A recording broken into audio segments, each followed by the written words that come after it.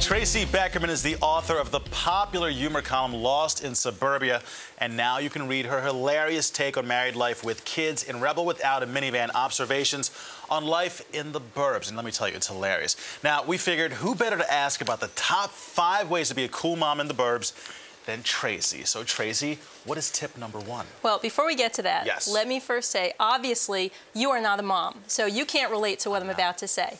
But I have personally experienced a number of these, so I want viewers to benefit from, you know, my failures here. And I'm married to a mom, and I have a mom. Okay, so maybe she can relate. Yeah, there we go. Okay, number 1 tip for being a cool mom in the suburbs: jettison the mom jeans. Oh, there is a lovely picture of me. Thank you for digging that one up. That's not you. That's me. Really? In my mom jeans. Now, I can understand the confusion with mom jeans. You think if there are pleats in the front and they're loose in the caboose, that they're going to be much more flattering on your post-baby body, make you look smaller. Right. Absolutely wrong. This is the opposite.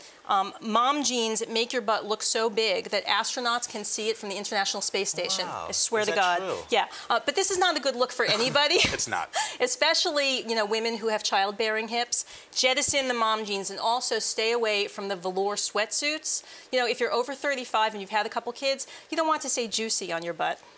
Yeah, a lot of these I'm not going to say a word to because I don't want to offend anybody, but that's hilarious. You can say that because, like you said, you are a mother. Yeah, not juicy. Okay, number 2, just say no to Uggs. No, I thought Uggs were cool. You know, Uggs are cool if you're a kid, but we're talking Uggs and Crocs like on a regular basis every day. Crocs are for people who work in hospitals. Uggs are for people who live in igloos, you know, and also they're the footwear of choice for children, which should tell you something. So unless you are a child, a doctor, or an Eskimo, get over it. Away from the Uggs. Lose the Uggs. As comfortable as they may be. Yeah, right. There are many other Okay. kinds of shoes that you can actually choose from. They're also comfortable and keep you warm. And are not Crayola-colored rubber or sheepskin. There you go. Okay. Number 3. All right, this is my personal favorite. Okay. Do not drive in your bathrobe.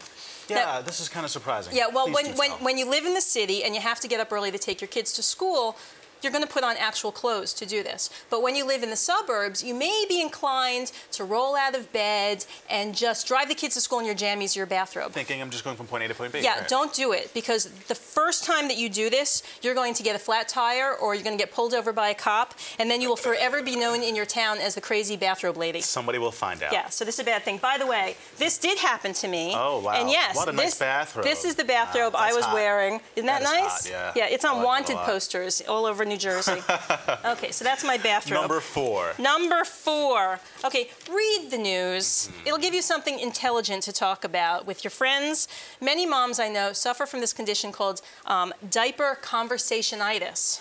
Really, it is the inability to have a conversation that does not include your children or cleaning products.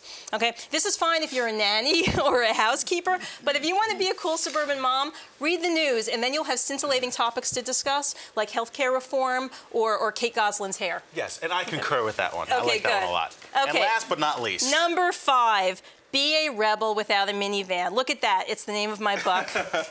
I know I'm going to get a lot of hate mail for this, but you cannot be cool in a minivan. I'm sorry. I know that it is incredibly convenient, and people are going to disagree with me, but if you're driving a minivan, you might as well just put a sign on your bumper that says, I give up, you know.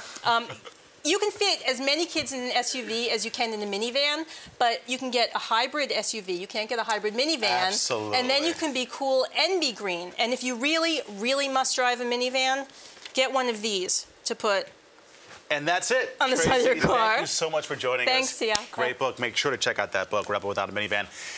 And after the break, everything you wanted to know about American-made cheese and more. Like, if a cheese smells bad, why does it taste so good?